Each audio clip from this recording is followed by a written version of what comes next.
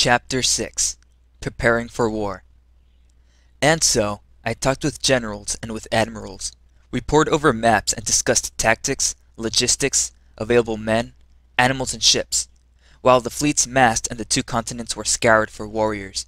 From boys of 10 years old to men of 50 or older, from girls of 12 to women of 60. All were marshaled beneath the double banner of humanity which bore the arms of Zavara and Necralala and the standards of their king, Reginos, and their war champion, Erekose. As the days passed, we planned the great land-sea invasion of Myrnidin's chief harbor, Paphanaal, and the surrounding province, which was also called Paphanaal. When not conferring with the commanders of the armies and navies, I practiced weaponry, riding, until I became skilled in those arts. It was not a question of learning so much as remembering. Just as the feel of my strange sword had been familiar, so was the sensation of a horse between my legs. Just as I had always known my name was Erekose, which I had been told, meant the one who is always there, in some ancient tongue of humanity which was no longer used. So I had always known how to pull an arrow on a bowstring and let fly at a target as I galloped past on horseback. But Eolinda, she was not familiar to me. There's some part of me that seemed able to travel through time and space and assume many incarnations. They were plainly not the same incarnations. I was not living an episode of my life over again. I had merely become the same person again, going through a different series of actions, or so it seemed. I had a sense of free will, within those terms. I did not feel that my fate was preordained, but perhaps it was. Perhaps I am too much of an optimist. Perhaps I am, after all, a fool, and Katorn was wrong in his assessment of me. The eternal fool. Certainly, I was willing to make a fool of myself where Yolinda was concerned. Her beauty was almost unbearable. But with her I could not be a fool. She wanted a hero, an immortal, and nothing less. So I must play the hero for her, to comfort her, though it went ill with my preferred manner, which has always been pretty casual.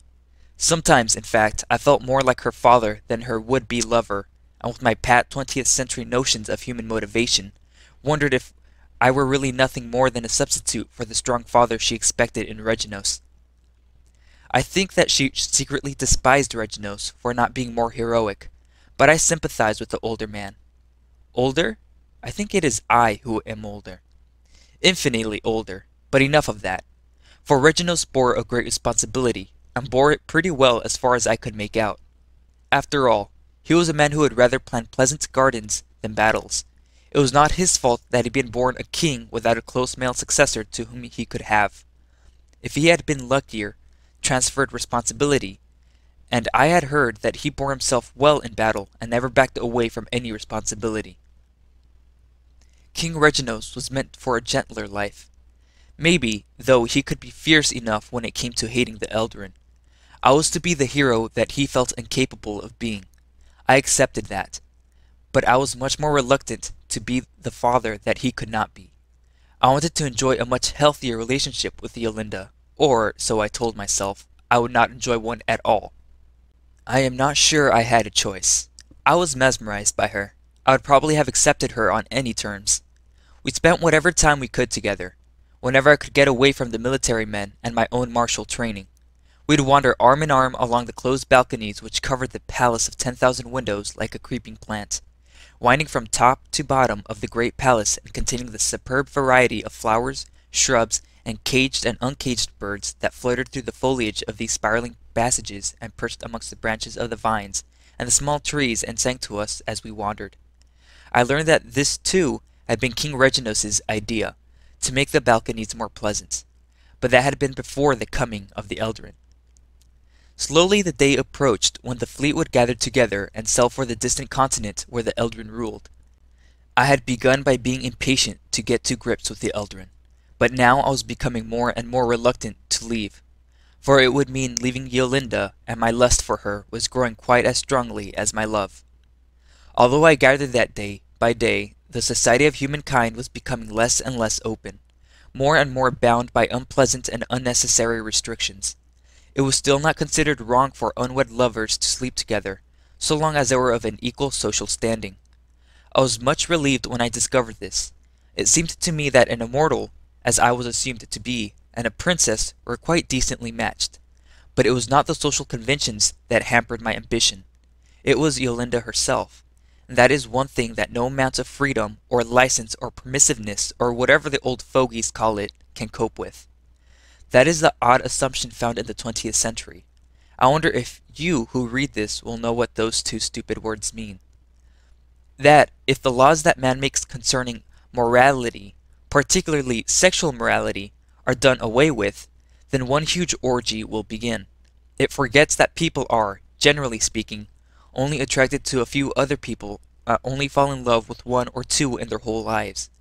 And there may be many other reasons why they may not be able to make love, even if their love is confirmed. Where Yolinda was concerned, I hesitated because, as I have said, I did not wish to be merely a substitute for her father, and she hesitated because she needed to be absolutely sure she would trust me. John Dacre would have called this neurotic attitude. Perhaps it was, but on the other hand, was it neurotic for a relatively normal girl to feel a bit peculiar about someone she had only lately seen materialize from thin air? But enough of this. All I should say is that, although we were both deeply in love at this point, we did not sleep together. We did not even discuss the matter, though it was often on the tip of my tongue. What, in fact, began to happen was, oddly, that my lust began to wane. My love for Yolinda remained as strong as ever, if not stronger, but I did not feel any great need to express it in physical terms. It was not like me, or perhaps I should say it was not like John Dacre. However, as the day of departure came closer, I began to feel a need to express my love in some way, and, one evening as we wandered through the balconies, I paused and put my hand under her hair and stroked the back of her neck and gently turned her to face me. She looked sweetly up at me and smiled. Her red lips parted slightly, and she did not move her head as I bent my own lips to hers and kissed her softly. My heart leaped. I held her close against me, feeling her breasts rise and fall against my chest. I lifted her hand and held it against my face as I looked down at her beauty. I thrust my hand deep into her hair and tasted her warm, sweet breath as we kissed again. She curled her fingers in mine and opened her eyes, and her eyes were happy, truly happy, for the first time. We drew apart. Her breathing was now much less regular as she began to murmur something, but I cut her off short. She smiled at me expectantly with a mixture of pride and tenderness. "When I return," I said softly, "we shall be married." She looked surprised for a moment, and then she realized what I had said, the significance of what I had said. I was trying to tell her that she could trust me. It was the only way I could think of to do it. Perhaps a John Dacre reflex, I don't know.